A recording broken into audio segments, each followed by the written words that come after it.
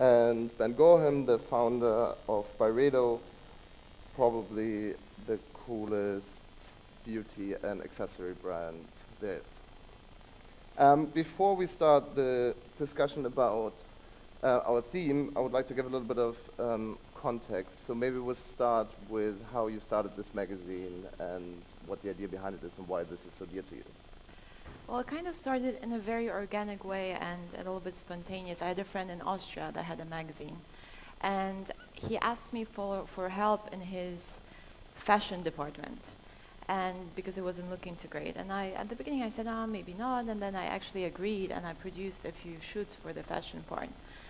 And then it came out really, really good, and I said, I kind of don't want to give it to you because your layout sucks. So I ended up changing his layout, changing his writers, and I kind of flipped the magazine completely. And I realized that I really enjoyed the process, and that somehow I kind of knew how to do certain things.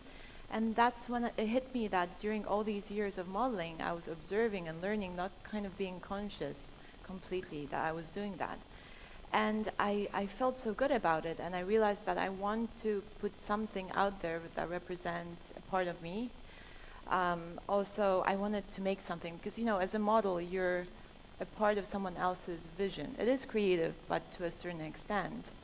You're part of the vision of the photographer, of the creative director. And I thought I would love to put something out there that kind of represents me and the woman of my age, my generation. I wanted to do a print that comes out once a year, because I thought that's, in my mind, that's the turn of magazines that's going to happen. It would be more about the print. It would represent something, a time represent an issue or a subject that is connected to the times that we live in. And then invite a lot of people on board to collaborate on that subject, on that issue, and explore it.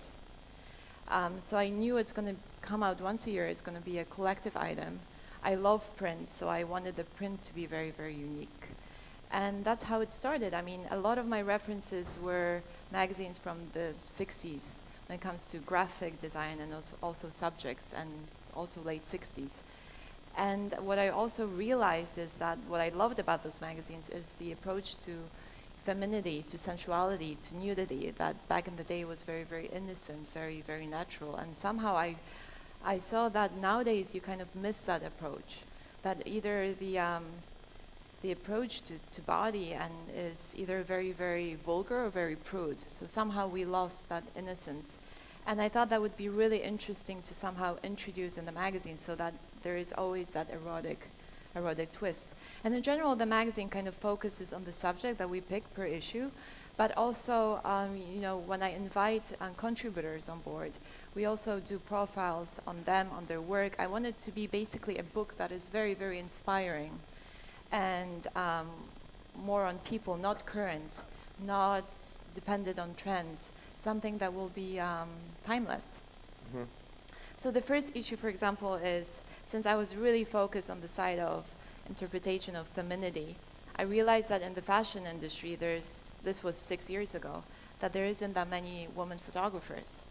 And I thought that the first issue should be dedicated to women photographers. And it's funny because it's an industry mainly directed towards women. So I invited a lot of very, very incredibly talented women and photographers from the industry, from Annie Leibovitz, Sarah Moon, to Ellen von Unwerth, Inez, to shoot for the magazine and present to us their interpretation of sensuality and erotica. And then the second issue was also very woman-based. It was called The Woman is Present.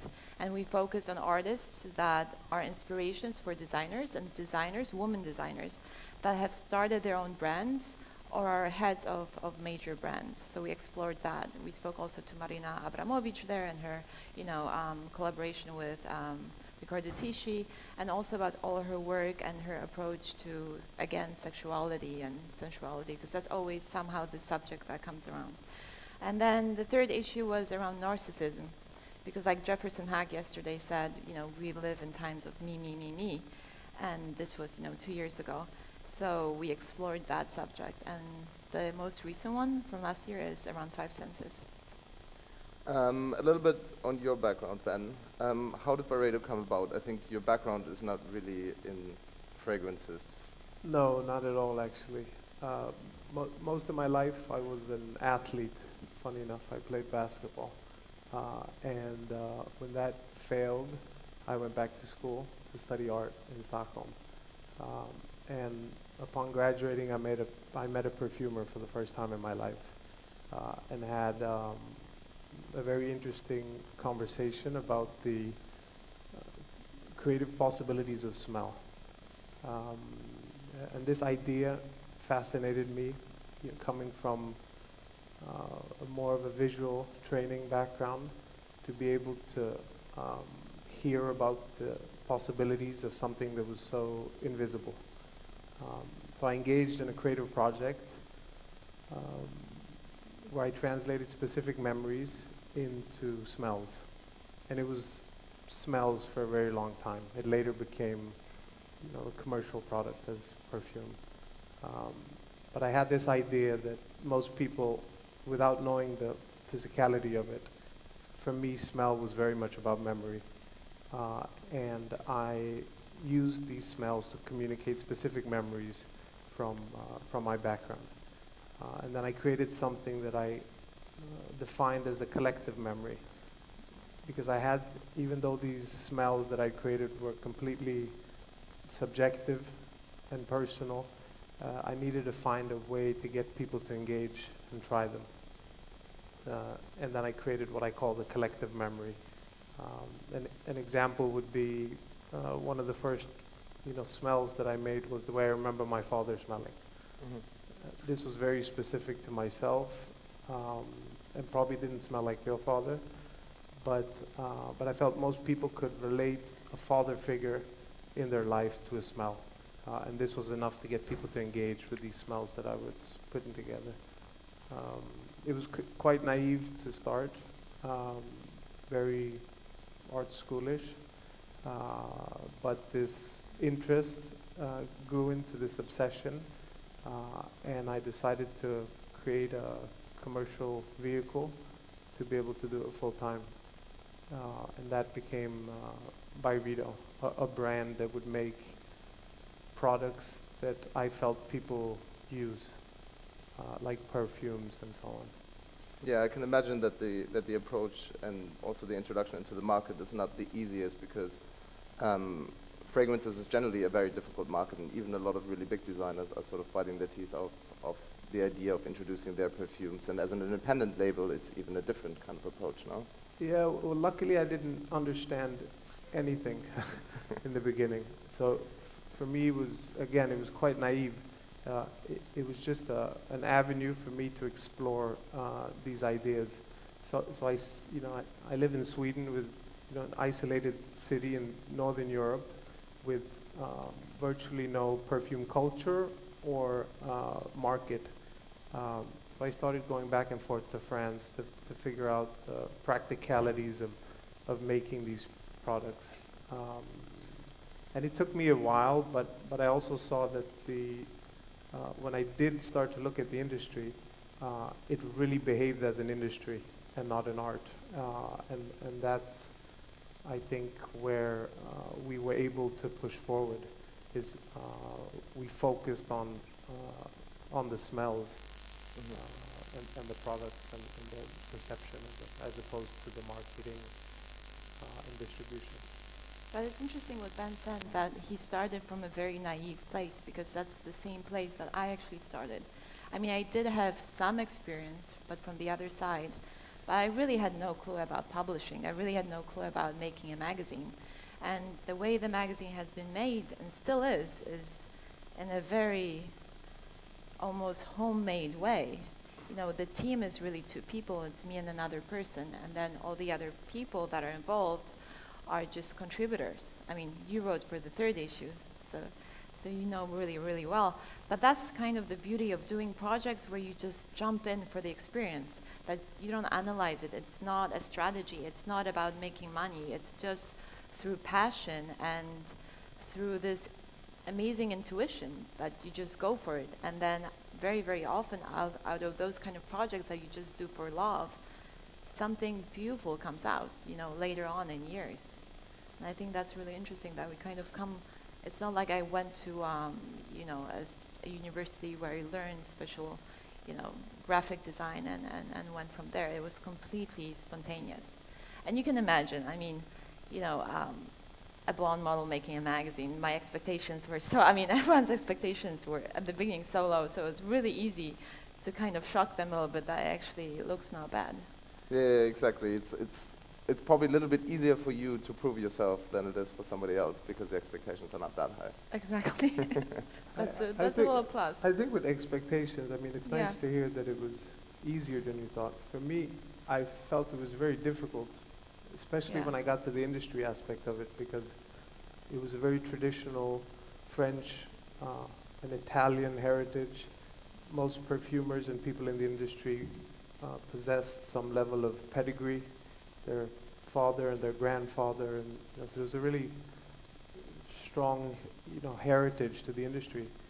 So I was actually, even though I'm sure the expectations of a basketball player creating smells There was you go. absurd to most people, I found it extremely difficult in the beginning because it was such a closed circle that had been run in a very specific way for so many years. Yeah, and I guess the difference is also a little bit that you didn't have the public attention straight from the beginning, while when you started Yeah, already. I was never popular. Let's talk a little bit about this issue and the topic and the theme of five senses. Why did you pick this? Well, I produced and created my own fragrance. I started working on it a few years ago, and that's where I kind of started to be interested in the, you know, the power of the sense of smell, how, as Ben said, can really put you in a state of mind or take you back into a memory or take you back to a person, you know, the presence of someone in the past. And that was just an introduction to studying senses and their incredible power, because, you know, everything that we know about the world comes to us through the receptors of five senses. You know, from the day we are born, you know, we take a sip of cold air, our mother wraps us in a blanket, holds us next to our warm body. We've, you know, learned the idea of comfort. And I just found it being really, really inspiring. And especially, you know, 2 years ago, there was this whole trend of living in the present moment, living in the now. But the only way to live in the present moment is actually to focus on your five senses, because that's how you feel the world that is surrounding you in the present moment. And later on, someone gave me a book called Stranger in a Strange Land. And it's a science fiction, basically, novel from the 60s by Robert Heinlein. But it was really interesting because, I mean, the whole theme is, I mean, the whole story is quite crazy, because there's a expedition where they send the spaceship into Mars, actually, and they leave behind this one boy survives, and then 20 years later they do another expedition and they bring that boy back onto Earth, and he's really surprised by the way how we live, how we are disconnected from our body and from our senses, and he's very in tuned. And the way he perceives the world and the information that he gathers through the fact that he's very, very focused on his body reactions and all little tiny stimulations is quite fascinating. And that's when I thought, okay, I think I'm on the right path. I think this is a really interesting subject to touch, especially nowadays where we are so distracted. We're over here, oversee, over touch, and we're really not focused on how we feel, how we perceive the world. Very often is, you know, we're told how to perceive the world. And then I thought it would be really interesting to speak to a lot of people, a lot of artists, and see how they create their art, what senses they rely on most, and, you know, if that even has a big influence on creating their pieces. So that's how I started to invite different artists, you know, from Daniel Arsham, who I thought was really interesting because he's colorblind, and his approach to that and how that influences his work. I thought it would be incredible to invite Ben Gorham because of his, you know, relation to and fascination by the sense of smell. And when we met and we started started to talk about the project. It's quite funny because when we first met, I originally wanted to do 5 books in one box, and I wanted to dedicate each book to one sense. And once I started working on the magazine, I realized that you cannot separate the senses. It's impossible because one kind of stimulates the other, or you know, it's so intertwined. You cannot really. That's impossible. That's unnatural. So it ended up being one book. And when I met with Ben and we started to talk, and he mentioned this amazing project that he did with Karsten Holler, that kind of blew my mind. But I'm going to let him tell you about it. And that's kind of, again, when I thought, okay, this is a really good subject. It kind of is very connected to the times that we live in. Mhm. And it's worth the exploration and the whole journey. Yeah, maybe you can talk a little bit about the 2 stories that you contributed to the magazine, and also the background story of your project that you did with Carsten Höller.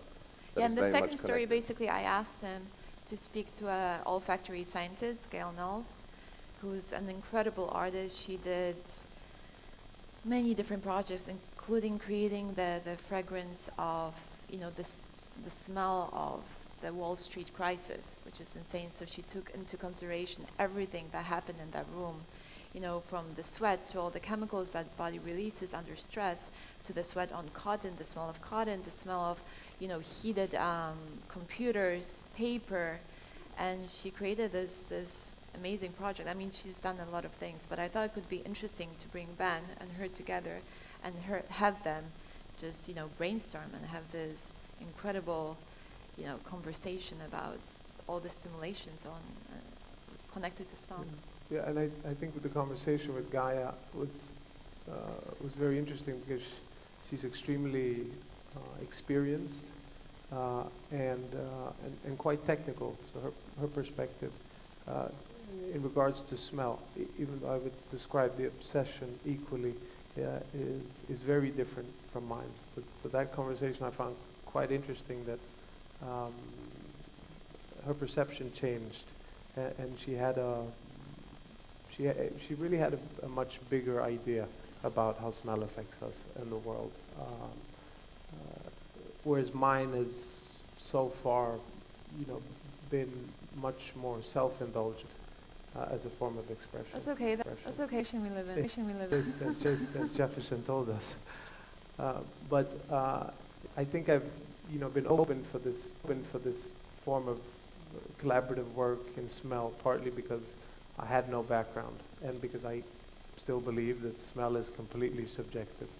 So even in, you know, the commercial work that I've done, I've been able to invite photographers and artists and creative directors in to add a dimension or a facet to what I do, and it's interesting because most people, and this is probably true for this room as well, people have an idea about smell.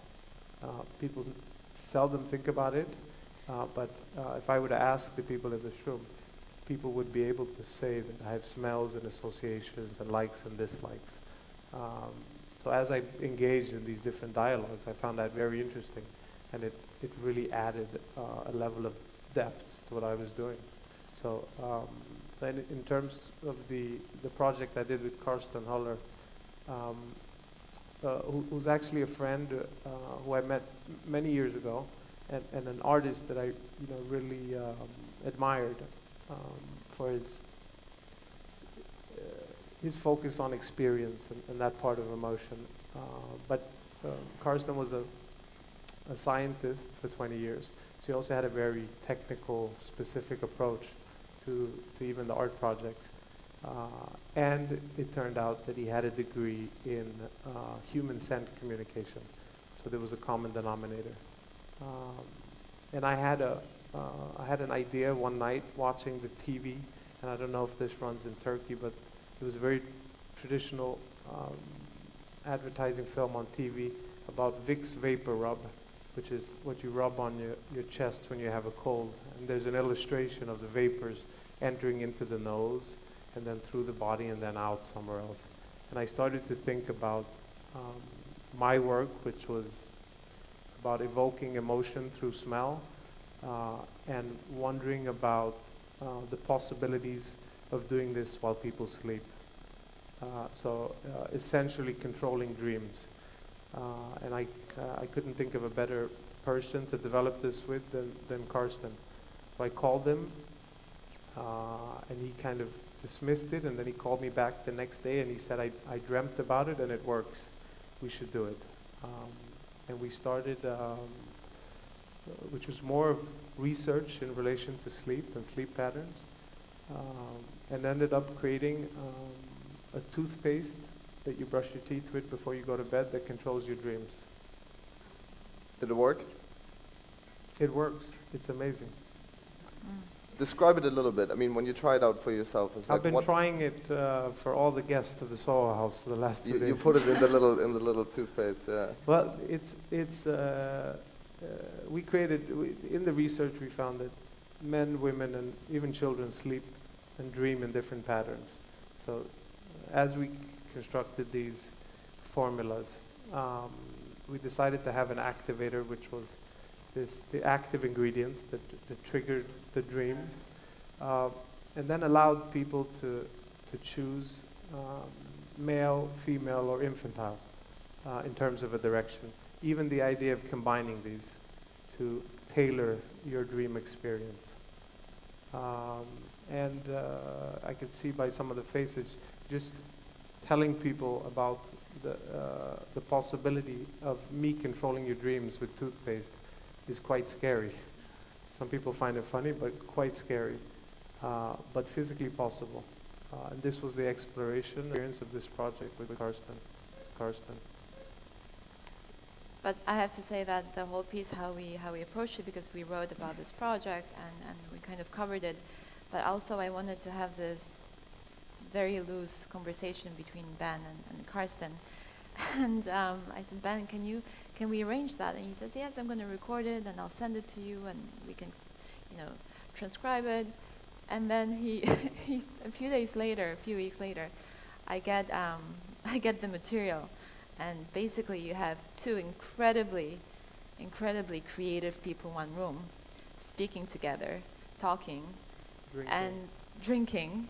So the conversation went into so many different fields. I mean, it was amazing. It was completely cuckoo. I mean, it was completely insane. And I was sitting on, listening to it, and I gave it to a person to transcribe it, and they were like, are you sure you want to transcribe this? It doesn't make any sense. I'm like, I know, just do it. And the editing process was really, really interesting. But it kind of was fascinating how far they went in their conversation. They're of Earth around into the galaxy and back with everything. I think, yeah, and it may have been a bit long. I'm sorry for that, but How long did you guys actually talk and record? I don't know if it was a day or a few days or lunch, or it's kind of a blur. I just remember that we sent somebody transcribed it for like a week. a month.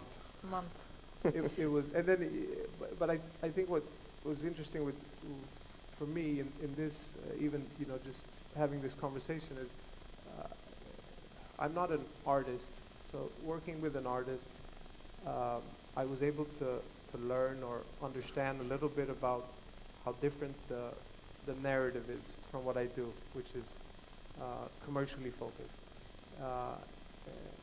I think the best way to sum it up is that I work trying to create products that is very clear and understandable to people. So I want people to see and engage and then ultimately buy. What I found with Karsten was that there was a very defined distance to understanding work, and that a lot of his experiences was created amongst the viewers in a very undefined way. So it was very interesting for me, and even commercially, me trying to distance myself from this total clarity, which is consumer goods today. So I'm very grateful for the project and the issue, but being able to contribute and work with two very talented artists has been amazing. When you talk about the effect that and the engagement that Carsten Höller's art has on people and how they interact with it, is this something that you think about as well when you're creating perfumes? And is it different when you create a perfume, like a scent for somebody and a scent of somebody's home, and what you want to trigger in people and how they're supposed to live with it? Yeah, I think I draw some differentiation on how I scent space and people. I never, I don't want to smell like my couch. I had this idea, so I saw a distinction in those two, but oddly enough, it's seldom, I often get the question, who's this fragrance for? Or describe this woman. And it is rarely that. It's rarely a person. It's still very intimate and sometimes more of a notion than something that's tangible as making a fragrance for a person. And I think partly that as an industry, it has been sold as maybe a fashion accessory. And this is why you've seen the association of designers making perfume, which really there's no more logic to that than architects having smells or dancers having smells. Of course. So I think it was commercially it was angled in that way to use it as an accessory. But then it's also changed. I think the function has changed. What's allowed me, I've been doing this for 10 years, and what's allowed me to exist and grow and develop is that the product had really taken a back seat in this market. It was very much about marketing and brand. And my experience of going to an airport was that everything smelled the same. And when I asked the perfumers why this was, they said that, there's some unique ideas in this, but when they're done, they add another 70 or 80 raw materials on top. So it's the perception of soup, and that's how we describe it. So we gained a lot of interest by just creating clarity to very simple, beautiful raw materials. In your editor's letter, you're speaking about the desensitization. You talk about desensitizing that we're desensitizing our senses. Can you talk a little bit about the concept of what you meant by that and how we can see this in our society? Well, I think we live in the world where everything is incredibly fast, and it's very, very fast-paced, and we don't really have the time to feel the present moment, as I said before. So kind of focus on our senses. What do you feel? How does this feel? Close your eyes for a second. What you hear? Everything is really, really fast. So I think also through the way we function, the way we communicate nowadays, which is very often through electronics where phones and computers, email, it also kind of blocks the relation that you have with another person when you would be there both in the same place. So you kind of don't see them, you don't smell them, you don't feel them in a way. So I guess all those kind of experiences are suddenly cut out. And because they're cut out, we kind of become a little bit immune to them, and we become less sensitive to different stimulations, and we just don't pay attention. And I think it's really funny because, like I said at the beginning, these are our biggest primal teachers, and if we could go deep into exploring that and actually sharpening our senses, we could find out much more about the world we live in, and even pick up on different things from other human beings that we kind of completely ignore. So it's this huge source of knowledge that we kind of just ignore. And going back to fragrance, it's quite interesting because when I started creating my fragrance, what I wanted to do is, of course, I've been the face of many different fragrances of brands, but it wasn't really me. I would embody the vision of the designer, embody the vision of the brand. And when I decided to do something, I wanted to basically put out a piece of me, or as I said, kind of my generation of women out there. And I wanted to try to connect a fragrance to some kind of statement or a thought. And I thought it is very, very possible that basically when you get the bottle, when you get the fragrance, there's a manifesto inside, and there's a message from me, or basically a few sentences. And I thought that if a young girl or a woman connects to that message, later on when she wears the fragrance and maybe she smells it on herself, it kind of triggers that kind of boost or that memory aspect to that message. And the message was basically about, woman empowerment. I think we live in times where there's so much expected from us, but at the same time everyone around us is telling us how to be, how to live, how to look, what to wear, that it's really difficult to find your own identity in all of that. So basically the message was just, it's called Original. The idea was that it basically kind of encourages girls to follow their own intuition, their own instinct, not just blindly follow a path that is laid down for them. So to kind of go inside and try to find out, which is very difficult, who you are. I mean, it takes years. The older you get, the more kind of you find out about yourself, and the more comfortable you're in your own skin. But I thought it would be really interesting to kind of take that message, connect it with the fragrance, and if someone reads that and there's some kind of bond happening later on when they do wear the fragrance, it kind of stimulates them or gives them that little bit of courage. You also have, for your fragrances, there's also always a little note with it. What's the purpose of it? I think that I try to create narratives that would start the story for people, that would spark the imagination or open the sense. Right? Because I think you talk about the senses. I think smell is probably the forgotten sense. It's the one that is closest connected to memory, but the one we seldom reflect over. And I think for me the awareness of smell was extremely important. I think some people have described it, when they read the book by Patrick Süskind, The Perfume, how, following this, they smelt everything, good and bad.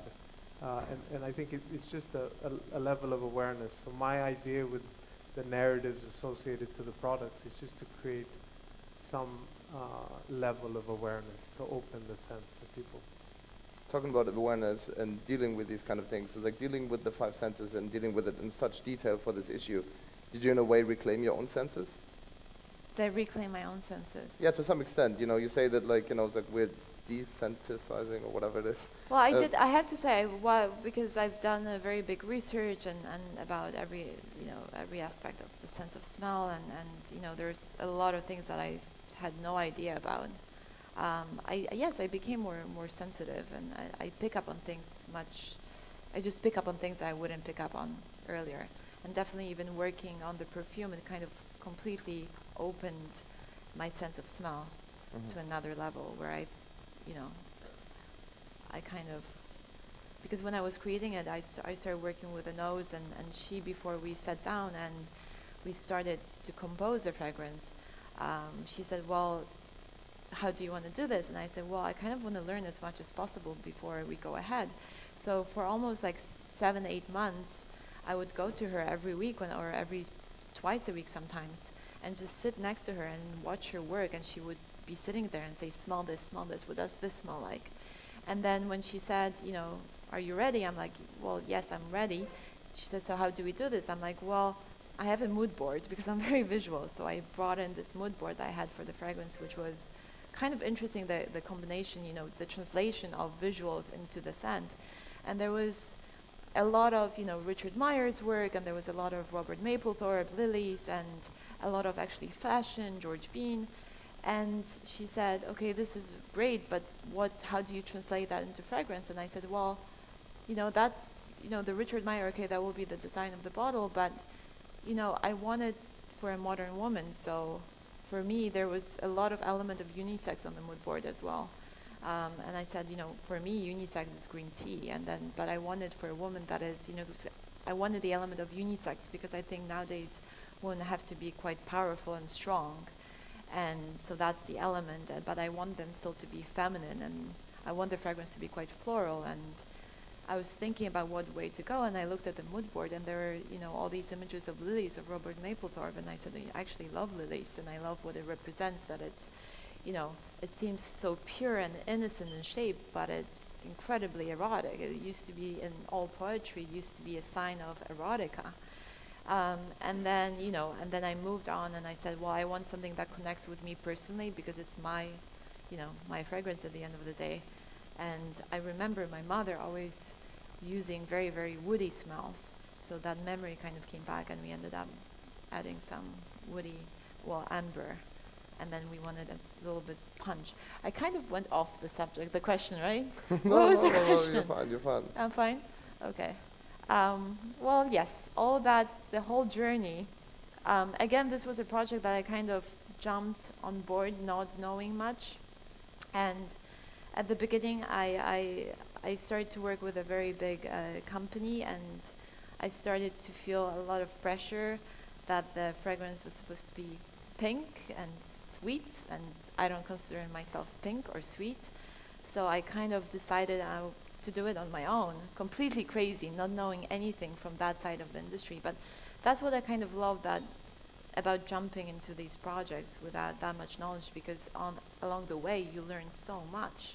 Of course, you make tons of mistakes, but you know, you come out of this experience so much richer, and there's nothing worse in the world just than being static and not growing. And these projects kind of stimulate you and make you learn more and just, you know, grow.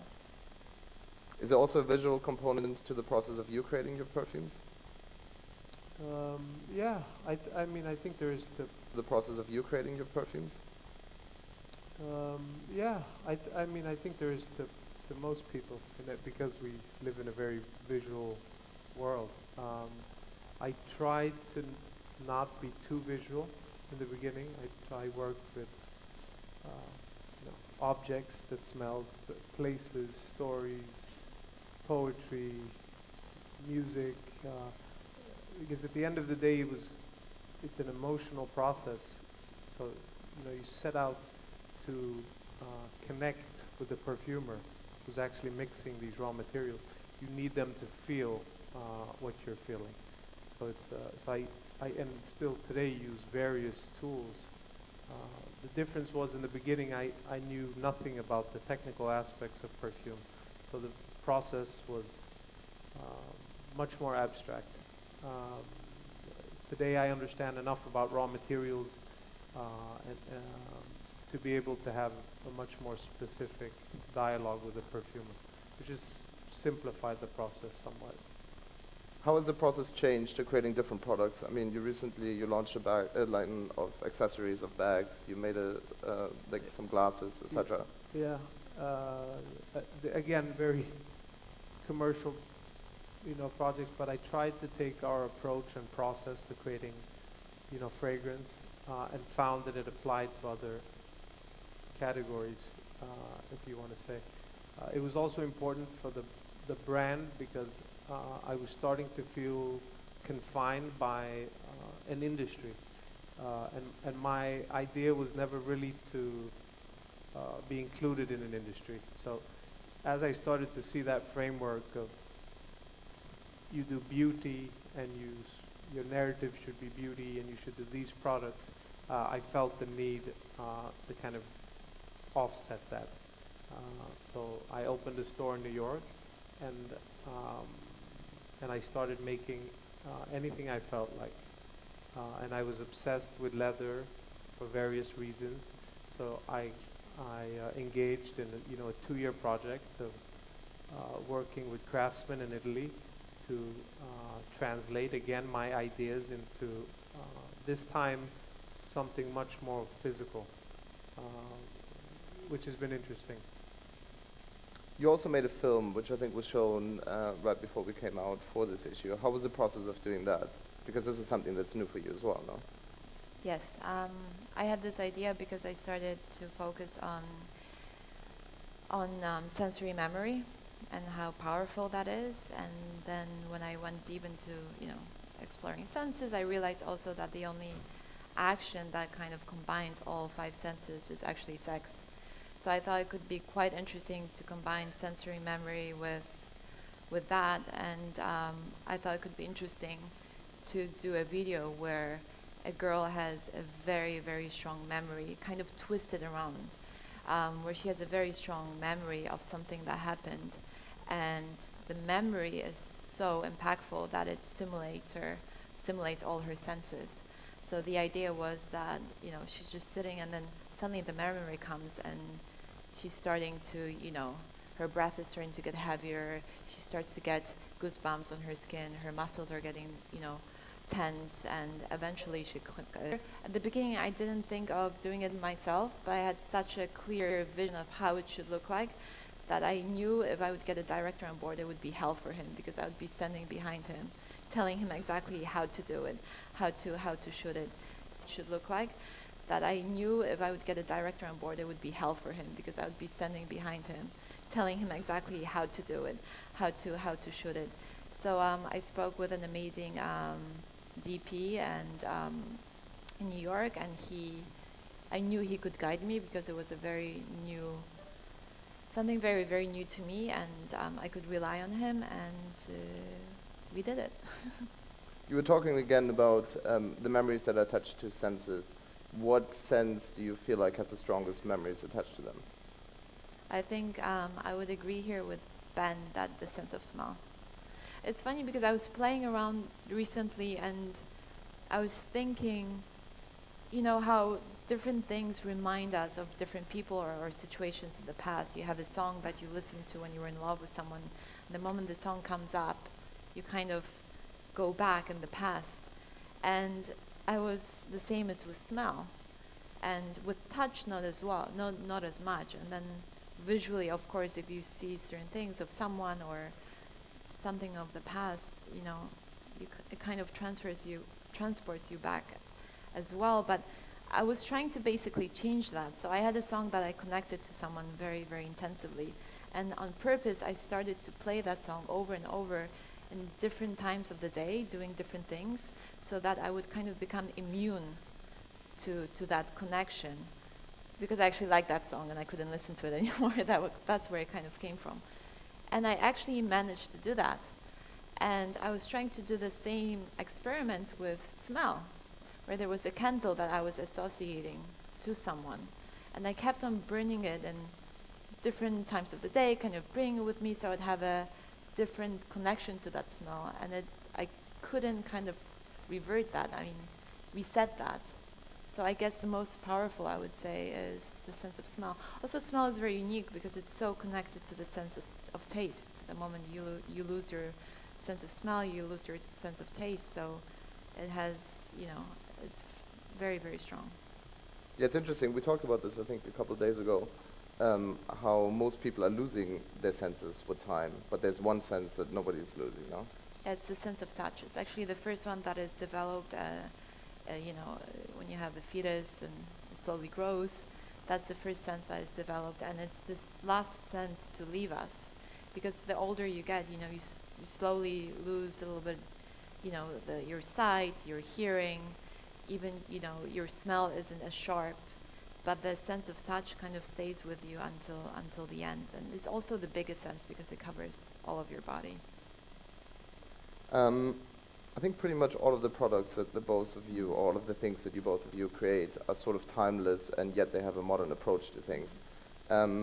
Is that approach that you did consciously? Like, is it like, was this a conscious approach to create something that's timeless but modern to some extent? Well, I don't like anything that's too current or too trend orientated. I think that's to be. I wanted to have more value. But going back to the touch, I just remembered something because that we spoke about, which was really interesting. Is I wanted to have more value. But going back to the touch, I just remembered something because that we spoke about, which was really interesting. Is that I started to read a lot about how culturally, how you know, in different cultures you have a very different approach to touch, where in, you know, some cultures it's very normal to be very, very, you know, physical in a family, or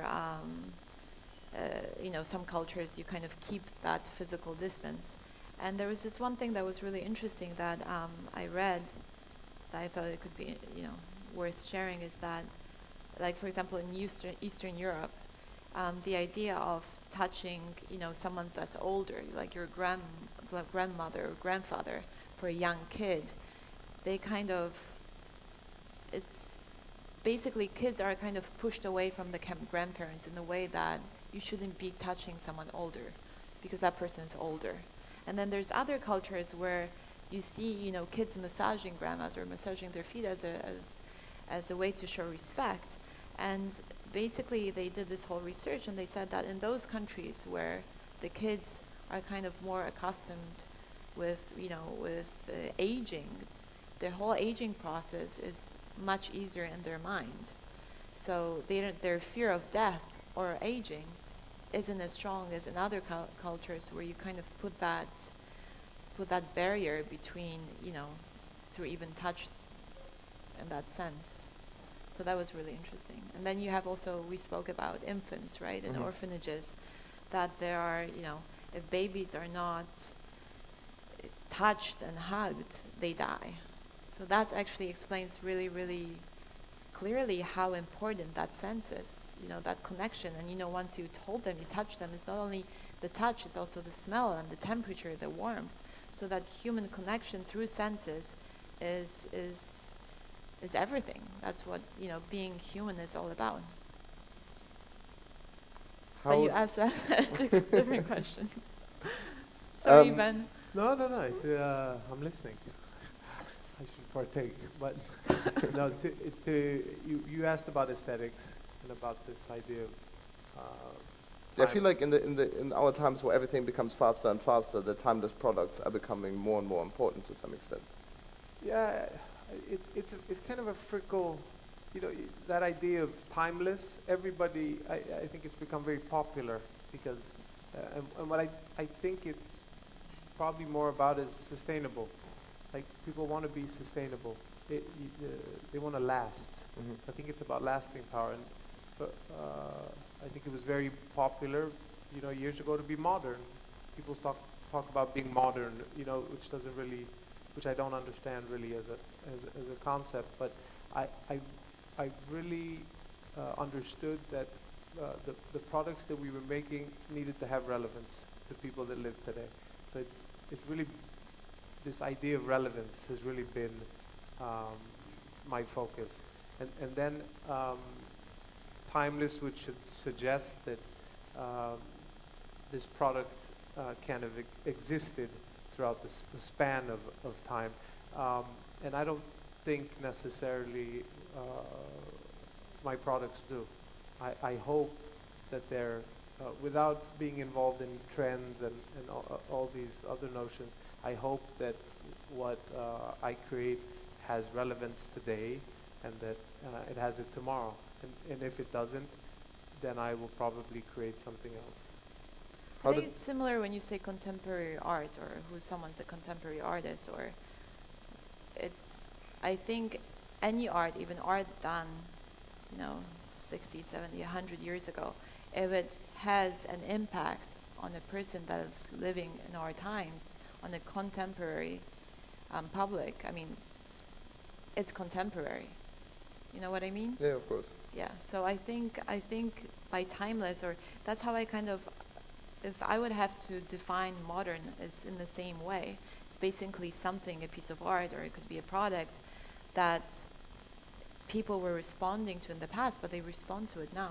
Something can be modern when, even if it was done a really, really long time ago. So I guess it's that connection, reaction, makes it modern.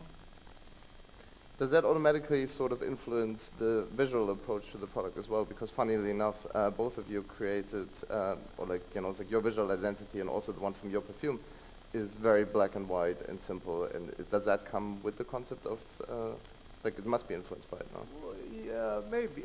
Well, you have to make a bottle and then you have to make a box. This is how you sell. Okay, well, you have to make a bottle and then you have to make a box. This is how you sell. Okay, I think I can do this. And I needed to add, again, it was about being relevant. And in my industry, relevance was, unfortunately, heritage. So when I looked at the heritage of perfume, I saw Chanel. And I said, oh, they're black and white. Maybe that should be my relevance. I know, it sounds ridiculous, but I looked at Chanel. who almost 100 years ago kind of revolutionized the commercial industrial part of fragrance as a market. But for me, there's no genius in my black and white. It's really that my process was very practical in trying to create a notion of relevance. Well, I looked at Ben's and I thought, yes, it's black and white. No, I'm kidding. No, you're not.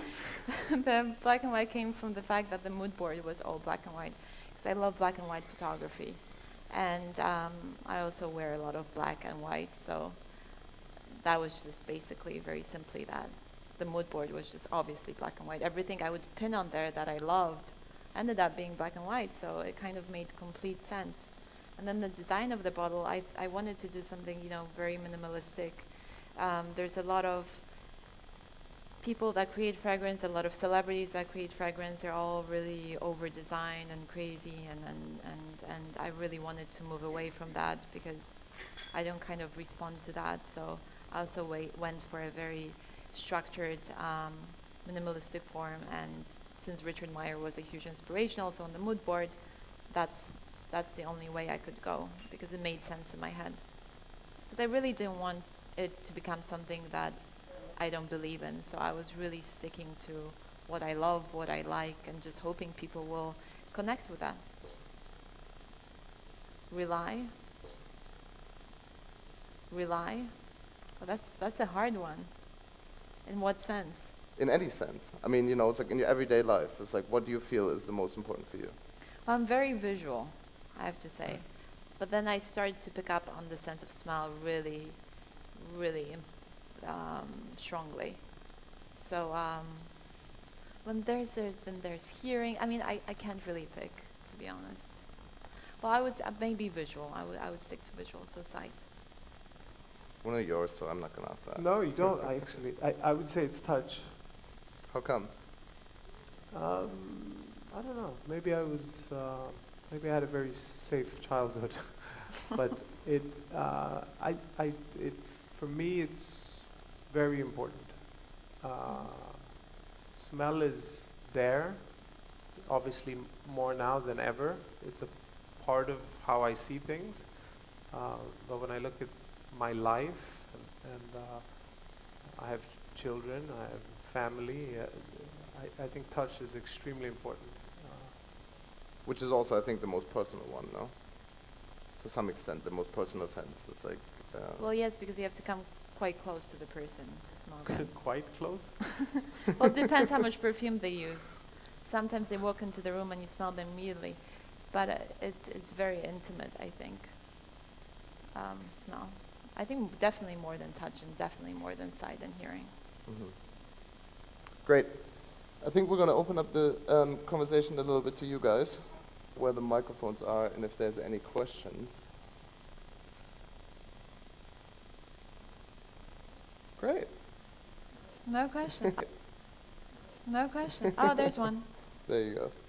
Is there a microphone for the gentleman?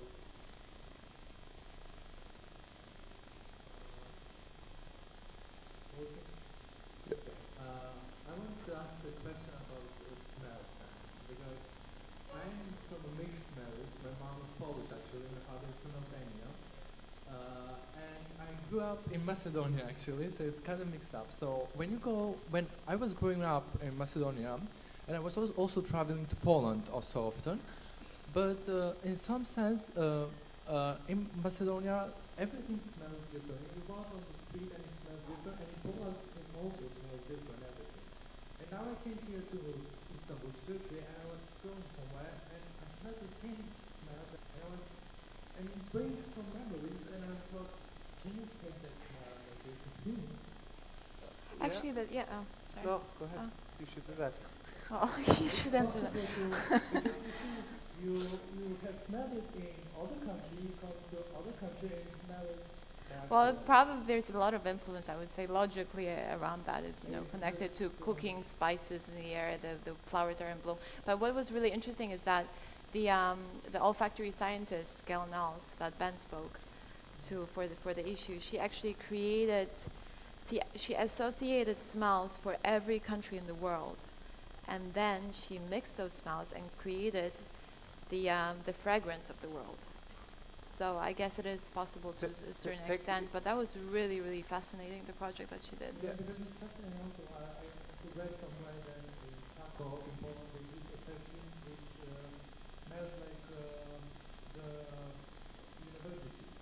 I guess, like an Austrian university. They took the smell from the university and they created a perfume. So is it possible to create perfume from say, European? Yeah. Is that involved? Yeah, yeah.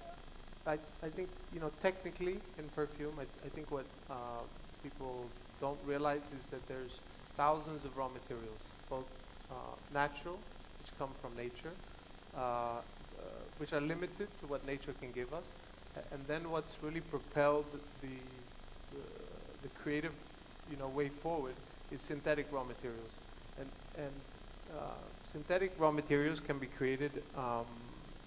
You know, I could technically create the smell of your sweaty socks.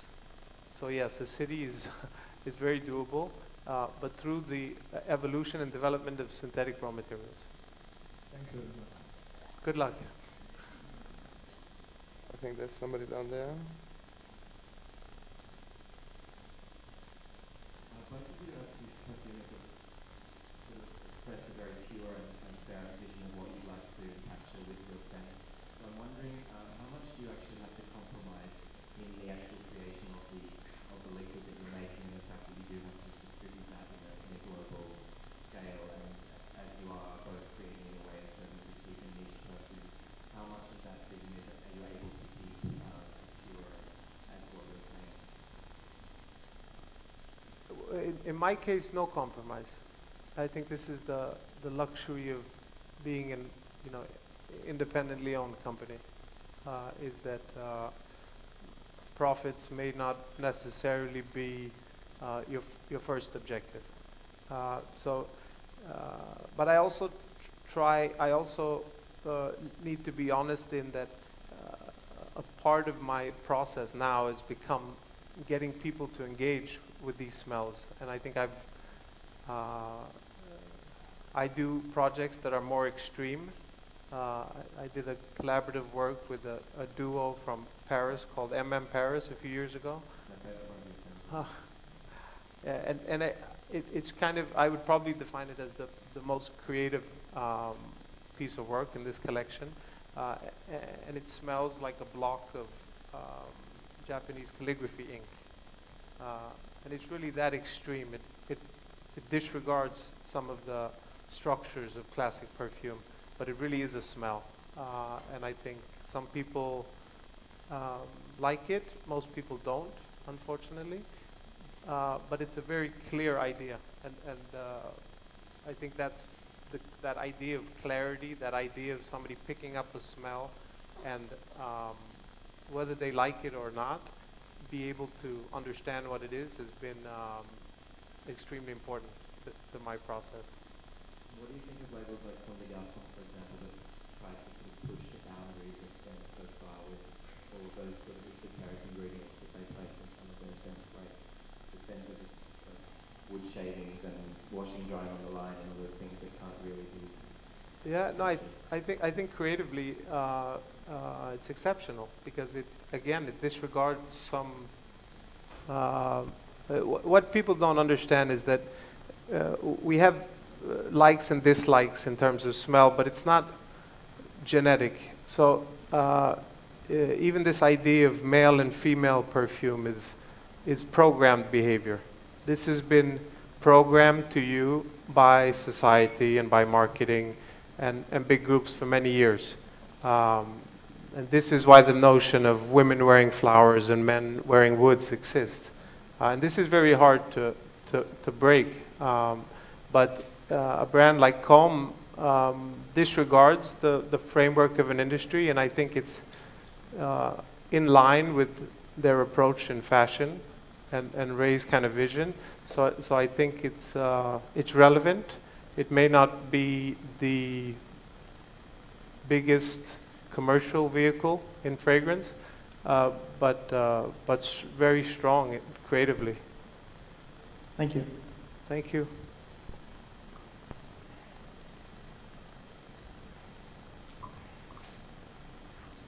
I was using Baldafri. Now I switched to Mojave Ghost. I don't know, I pronounce it right. No, no, Yeah. Mojave Ghost, yeah. Mojave Ghost. So I have the small size with me. Maybe you might I have the big one here, you want? you they don't sell it in Turkey. I don't mind if I'm just kidding. So maybe, do you mind signing it for me? Yeah, no problem. That's my question after the. Oh, all right. Yeah, Yeah. no, for sure. Maybe I could add about the book 25 that, because we don't have it actually here to show, but also Ben has created this. Well, what we did is we wanted the book to be as much of a sensory experience as possible. So there's a lot of different textures of paper, and visually it's very stimulating, then it's very minimalistic, so it's like a whole journey. And then Ben created this, well, we used one of your senses, smells, fragrances. Or Almost. was it created? It created. It was created especially for 25, and we put in a bookmark inside, so the magazine also smells. Do you have the visuals of those bookmarks here? I don't think we were allowed to play show it. them? Yes, Well, because they're very full on. yeah. Well, Anja said these bookmarks, which were actually cropped photographs of various things, most of them fruit. Yes. But the connotation of these images was very erotic. And I think she was testing me in terms of perception and smell. And that smell that you're describing is largely based on a raw material called costus. And what I found really interesting with this material is, in combination with flowers, it's quite beautiful. And I think we have the book is here, the issues here yes. at the store, so people can smell the bookmarks. But this raw material by itself smells like a goat, like an actual goat. So also to show that you know, a lot of the beautiful work in perfumery and the magic in this is the combination of raw materials, and it's not entirely about white flowers.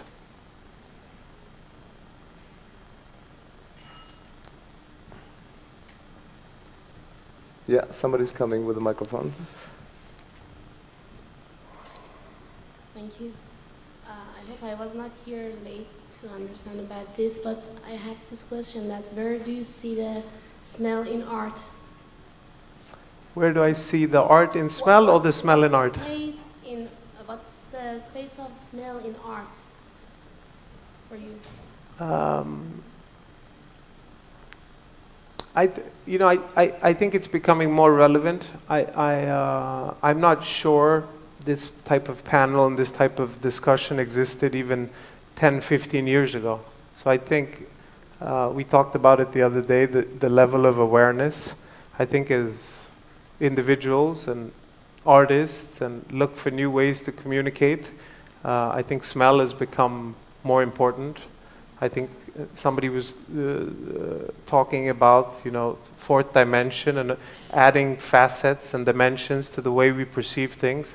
I think smell is a very important one, and I think it's been entirely focused on a commercial industry for many, many years, and I think it's becoming more of a medium for people to express ideas and thoughts. If you're interested in that, you should come here for a lecture with Mirosław Bałka, because he actually takes senses and he gives senses a physical existence. And he actually takes smell, and he mentioned, actually, he created something where he uses smell as a sculpture's material. So he actually sculpts through smell. So I think it is very, very present in art.